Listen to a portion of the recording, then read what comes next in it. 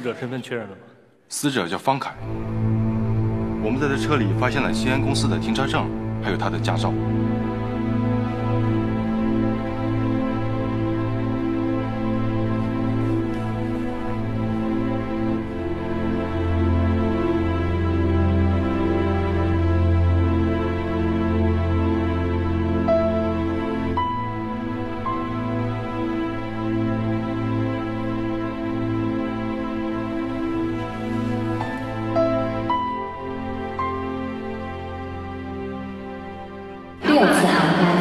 就要起飞了，请马上航28号北京航机，谢谢。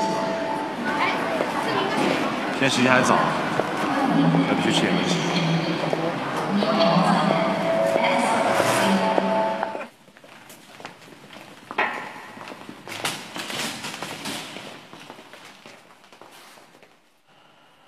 熟人？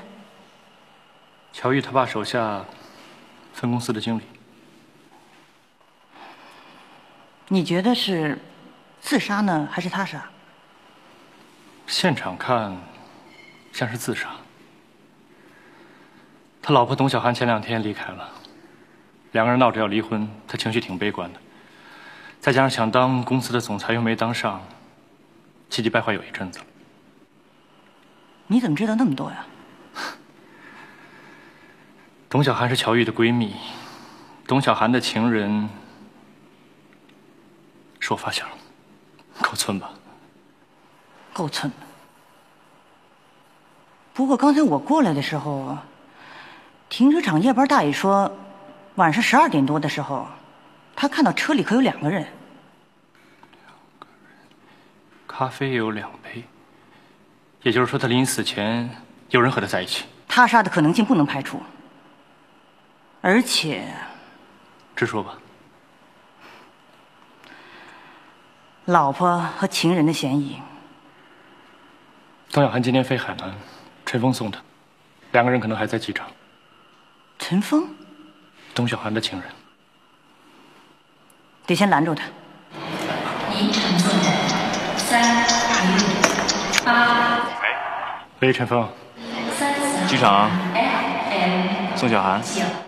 几点的飞机？9点多吧。怎么有事儿？ 啊，没什么事儿，先这么着吧，挂了。还在机场。走。要是没有那次事故，我一定会嫁给他。你们在一起的时候已经有性关系了。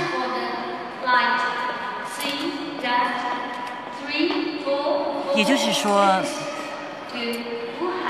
方凯的性功能出了障碍。 才是你离开他的原因。一个女人总得为自己以后的幸福着想，不是吗？对。当然，也有别的事情，直接造成了我们分手。什么事情？跟实验变故有关。那以后，他仿佛变了一个人。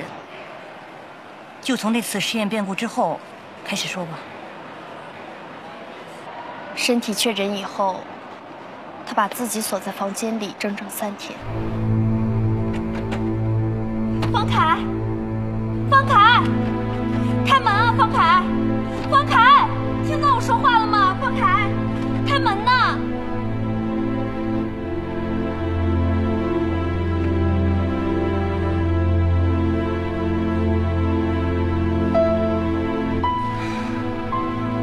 让我怎么跟他父亲交代呀？不能交代。他们家就这么一个男孩。我担心，我担心他会。我们得看着他。这件事千万不能传出去。您了解他。我去嘱咐一下医生，绝不能让第3个人知道。 也只能先瞒着，也许以后会好起来。他有过试图自杀的行为吗？没有，只是话少了。有一次，我到处找不到他，急得直哭。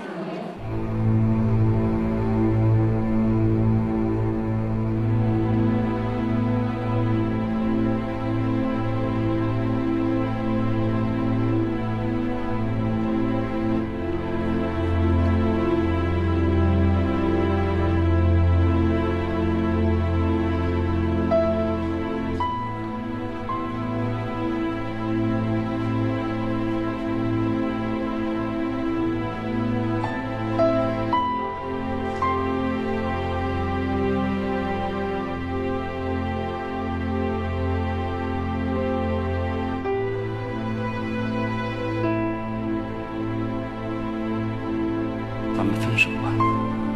为什么？还能为什么？我已经不是男人了。别着急，能好的。可能吗？放开！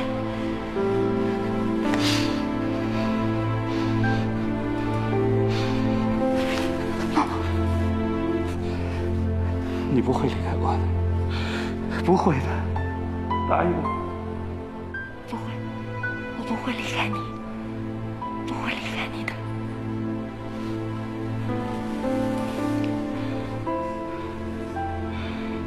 王姐，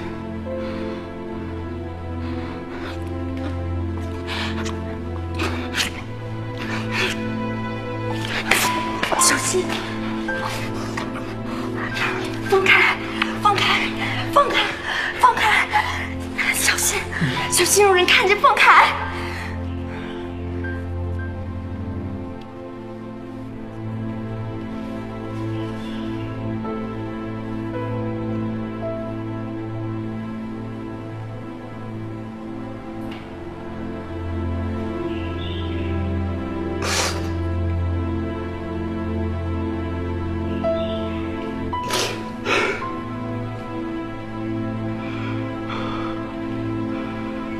王姐，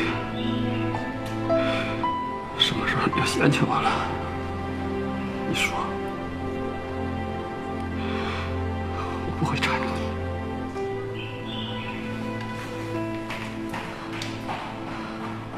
从那以后，他仿佛变了一个人，猜疑心越来越重，恨不得时时刻刻盯着我，生怕你离开他。我后来想，他的心理就是从这个时候开始扭曲的。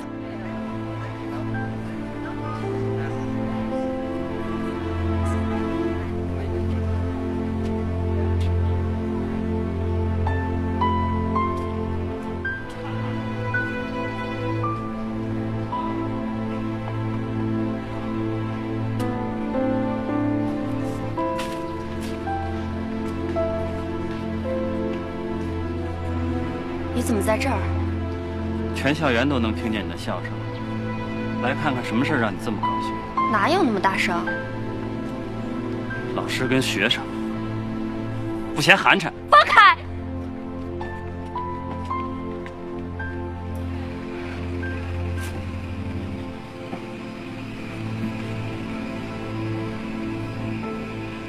这种场面过后，他必然又是另一种样子。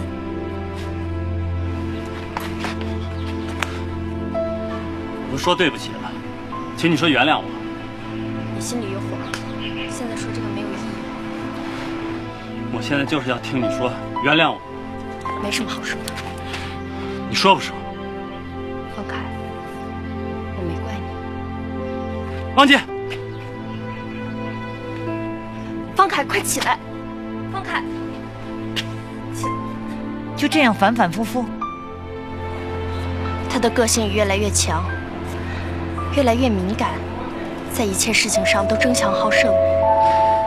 咦，哎，等会儿啊！我刚才那手应该在这儿，不许回气。哎，你还没落子儿呢，这不算毁。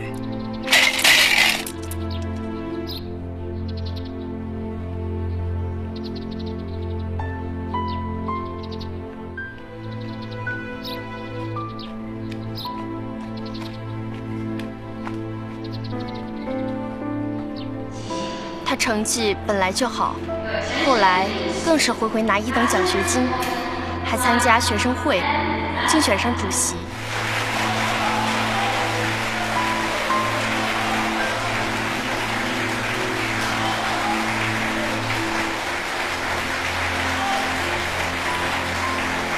我问他：“你真想当主席？”他说：“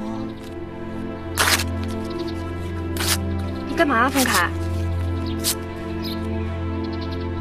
我要让你知道，我是最好的。你是最好的。他需要这些成绩，是因为他自卑。对。他常做的就是跟我描绘未来的成功，转眼快到毕业，除了出国，能看到的前途只有留在学校、研究所之类。可是他通通瞧不上，赚钱少，钱是一方面，学术上的成就满足不了他的虚荣心，已经有些病态的虚荣心。可是他出身贫寒，没路子，越来越急躁，直到乔道衡出现。对，乔道衡是个什么集团的董事长，好像是做进出口贸易，有国家特惠政策。方凯跟着罗老师和乔道衡接触了几次，回来就常常挂在嘴上，非常羡慕，想去，可专业差得远。关键是罗老师不会答应。不是乔道衡主动找他的？当然不是，正赶着没辙呢。乔老头过生日，罗老师带着我们两个去，结果遇见一件怪事儿。来，欢迎各位光临啊！我先干为敬啊！好，干来干。老乔喝酒真豪迈啊！是啊是啊。来，罗教授，来，再干一杯啊！好，喝啊！来，哎，干，好，干啊！来，哎，哟，没了。小玉，把我那个老酒拿来。哎，我有一瓶镇宅老酒，大家一会儿尝尝啊。相当不错，是吧？做得好。还喝呀？我看差不多了。老罗，别扫兴了，你这酒量是越来越差了。刚才一半都是小芳替你喝的。哎，酒来了。谁来这么晚呢？好罚吧。来，我来。我开门去。哎，你看，看这坛子，嘿，真漂亮。这是镇宅的啊。对。你怎么办？这是我爸生日。小玉，谁呀？哎，我呀。诸位，我失陪片刻啊。小芳，一会儿给大家倒酒。哎，哟，乔老爷，过生也会言语一声。哎，我也要给你备份酒吧。这么做吧，我给您鞠个躬，祝你长寿发财，发财。好了，长寿。好了，不敢当啊！我里边的客人你都不熟悉啊，我就不请你里边坐了。小玉啊，你去照顾一下客人。小玉啊，什么人啊？远房亲戚，无赖。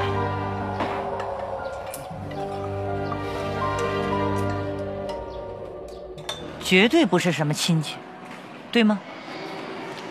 当时我觉得奇怪，没多想。后来，方凯告诉我，他借上洗手间，听着些大蚂蚁和乔道衡的话。大蚂蚁？那人外号。方凯是故意去听的吗？是。就这么多了。好，今儿个你过生日，我基基哥就算给你送生日礼物，下次可没有这么便宜。你还要敲诈到什么时候？我发现很大的小钱，但我需要钱。哎，来，咱们接着喝啊！刚才那酒怎么样？哎，不错，挺好的。好，来，干杯啊！干杯！哎，乔总，好。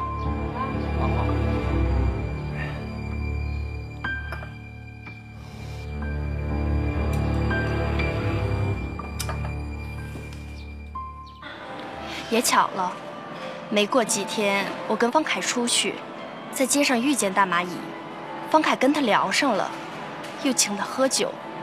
我当时还不明白他要干嘛。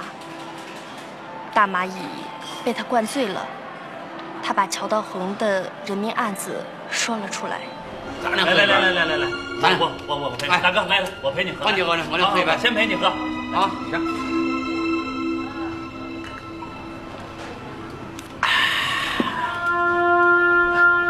还喝啊？大哥，这么说，你不是乔家的亲戚啊？亲戚啊？我是他乔家的祖宗，他们都养着我，按3点呢，给我钱花。凭什么呀？凭什么啊？这个不能告诉你。你吹牛，那乔老爷子是大人物，再怎么着，他能受你的辖制啊？他大啊，他的把柄大，人命呐，小妹。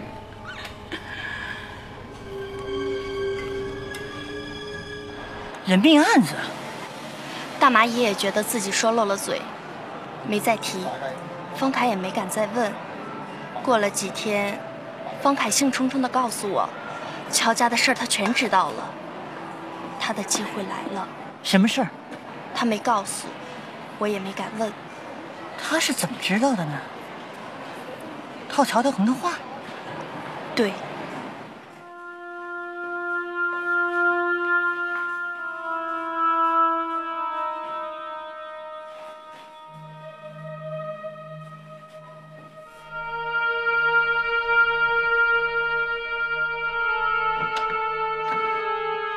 乔总，您放心，咱们是自己人，我当然得为您分忧了。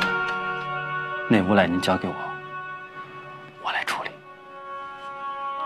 千万别乱来呀！您放心，绝对不会给您惹麻烦，也不会违法。那我走了，再见。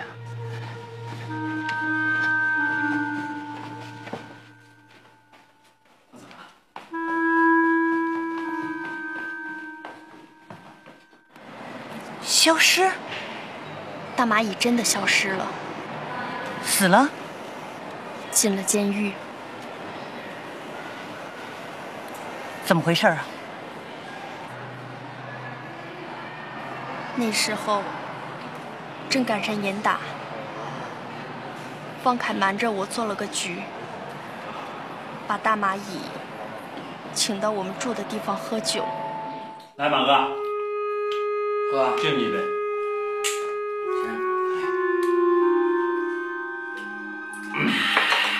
把这买。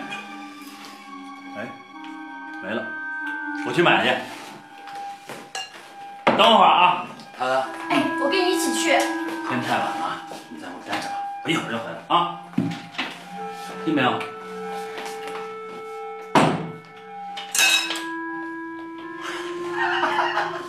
想干什么？干什么？方凯不在这里，你就是我的女人了。走开，滚！混蛋，方凯！方凯！方凯！方凯！你个流氓！你他妈的想反悔啊！你敢欺负我的女人？我告诉你，我已经报警了，警察说话就到。你怎么办？你想干什么？干！你敲诈勒索，罪有应得。警察同志，就是他要强奸我女朋友。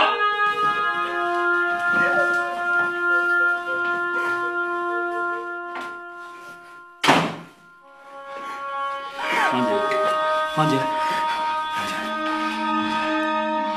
让你受委屈了。他指控大蚂蚁强奸，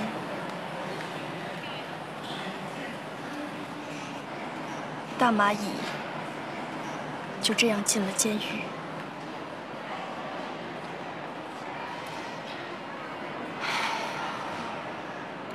他不承认拿我做局。没过多久，乔道衡来找罗教授，方凯就去了兴安公司。你们也分手了？我害怕他成了一个陌生人，可怕的陌生人。